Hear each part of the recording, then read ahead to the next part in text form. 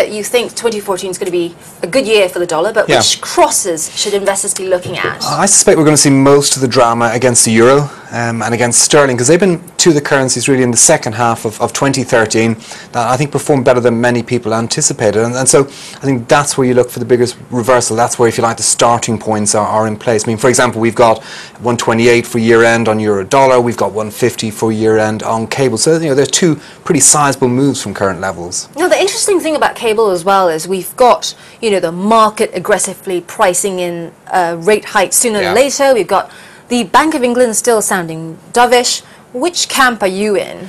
Well, I got to admit, I'm in the camp of the Bank of England to an extent. I mean, at the moment now, we've got a hike priced in more or less for the end of this year by the market. And, you know, I'm not convinced the Bank of England are convinced of the merit of that at this point. You know, they've tried to be flexible on the unemployment level. So I think they'll want to delay that, unless, of course, the economy super performs. But I don't think, without wages growth, I don't think we're going to have the ingredients in place for some kind of explosion of UK growth. So yeah, I'm in the bearish sterling camp as a consequence.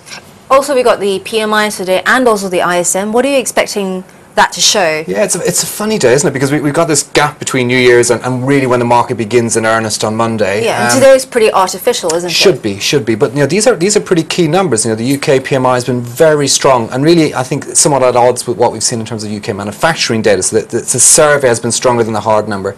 And in the US, of course, you know, the ISM at this kind of level, although we're looking for a small retracement today, would still be consistent with pretty strong growth and ongoing tapering, and I think dollar strength.